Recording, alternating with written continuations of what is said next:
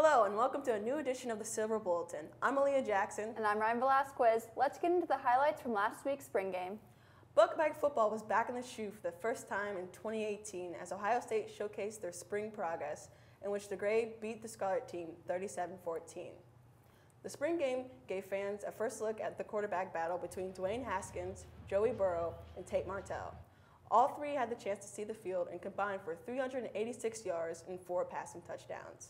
Head coach Urban Meyer mentioned that a decision at quarterback has not yet been made.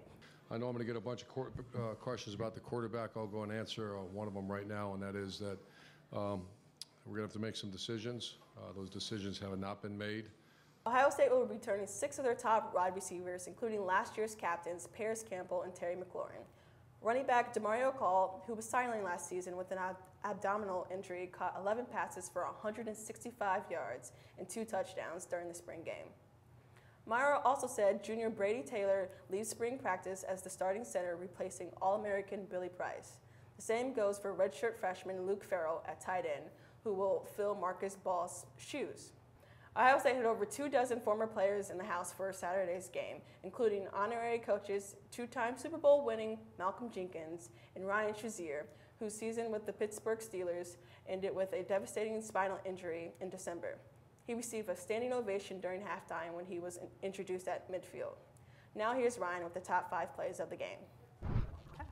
At number 5, we have Tate Martell's 30-yard run toward the end of the third quarter, bringing the ball all the way down to the Gray 7. The number 4 spot goes to Mike Weber's 63-yard rush that set up the go-ahead touchdown for the Gray squad in the second quarter.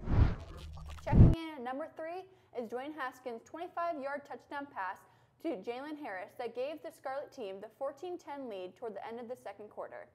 At number 2 is Joe Burrow's bomb to end the game and give the Gray team one last touchdown for the day.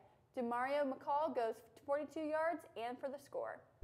And the number 1 spot, Joe Burrow and Demario McCall make their second appearance in the top 5 with Burrow's 50-yard pass to McCall at the start of the fourth quarter to give the Scarlet a 31-14 lead. That's all we have for you this week on the Silver Bulletin. Be sure to subscribe to Lantern TV on YouTube and like us on Facebook.